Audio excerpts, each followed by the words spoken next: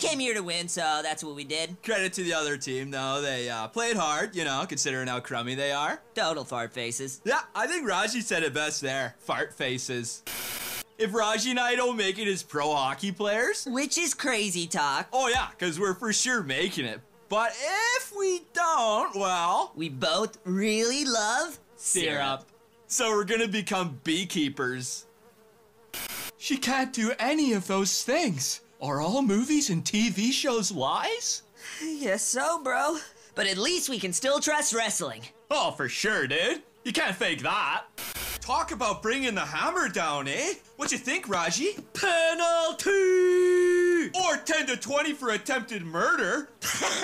Nice one.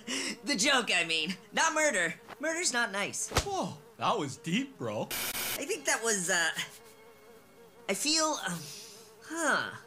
So, like, I'm pretty sure my buddy Raj is gay. And I can't wait for him to tell me. This is it. Raj is gonna tell me he's gay. Or bi. He's telling me something. No, that's not it. We pulled this trick on our teammate Keith Campbell during a tourney in Shellbrook. It was hilarious. So hilarious. Not to Keith, though. Nah, he seemed super mad when we saw him at the hospital. When your hockey team's in the playoffs, shaving is bad luck. So everyone ends up with beards. We can't grow them yet. These are fake. But eventually we'll be men and actually have to shave our faces. That felt right. So I go run over to help my bud, and what do I see? Raj kissing Bowie! Face kissing on the face! That happened, bro! Okay, I can't celebrate with him until he tells me. He's for sure gonna now, though! This is it! I do not have a good pooping face. It's 'cause you're overthinking it. Instead of just letting it happen, dude. Trust your butt. It was the kiss. It was totally the kiss.